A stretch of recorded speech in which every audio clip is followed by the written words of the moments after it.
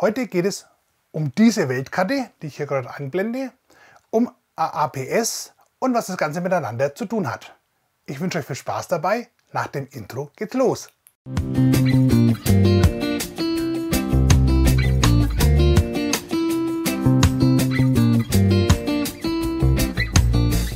Hallo, ich begrüße euch zu Sandys Diabetes Loop. Ich bin Sandy und im heutigen Video geht es um Android APS und eben um besagte Weltkarte.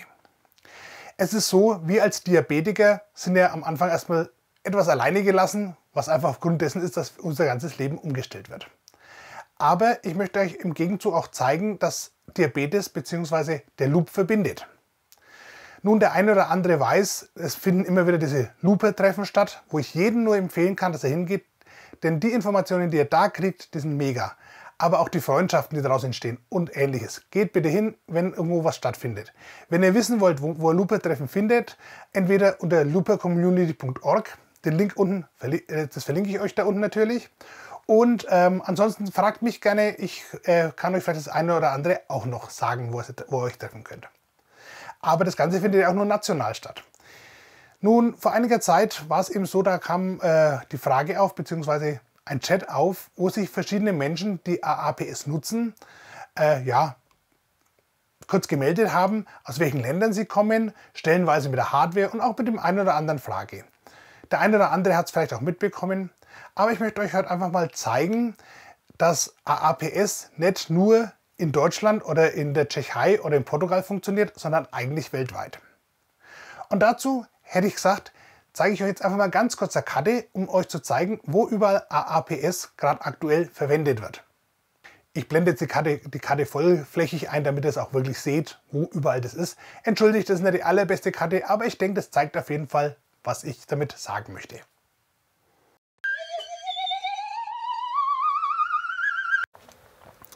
Ich lese euch jetzt die Länder nach und nach vor und markiere sie einfach, bloß dass ihr es mal seht.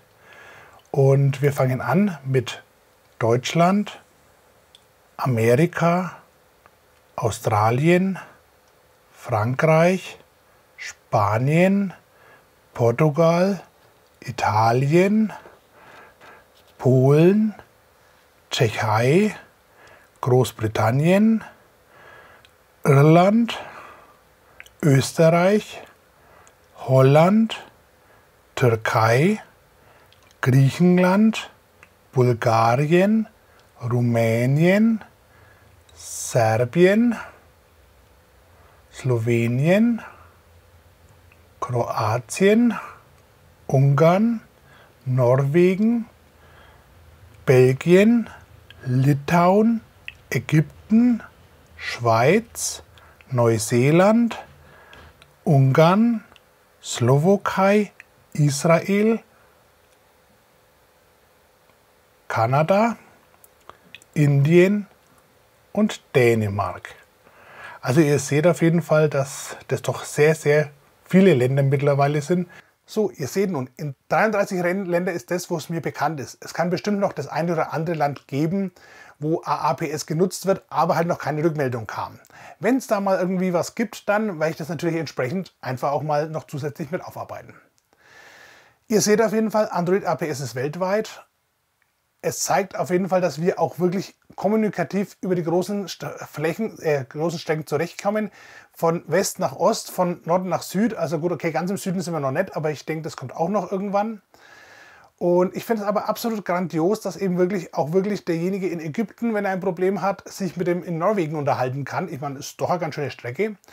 Und danach, ja, gemeinsam nach Lösungen suchen kann. Das zeigt einfach, wie weit gestreut und wie groß oder wie weit eigentlich AAPS ist. Ich weiß jetzt nicht, wie es bei anderen Systemen ist, ob die jetzt auch schon so weit sind, aber ich vermute mal nicht. Also ich denke, es gibt ganz wenige Loop-Systeme, die wirklich schon so weit vernetzt sind.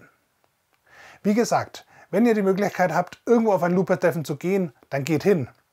Wenn ihr natürlich irgendwie sagt, okay, bei mir in der Gegend gibt es keins, ich würde aber gerne eins organisieren, dann meldet euch bei mir.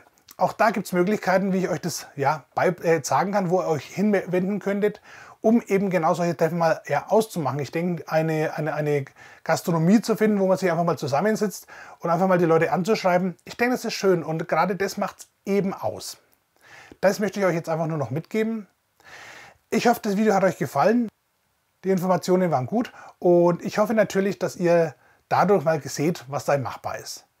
Wem das Video gefallen hat, der kann mir gerne einen Daumen nach oben da lassen und ein Abo.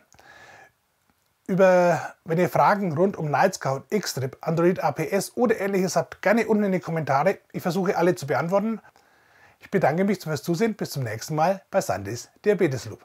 Tschüss!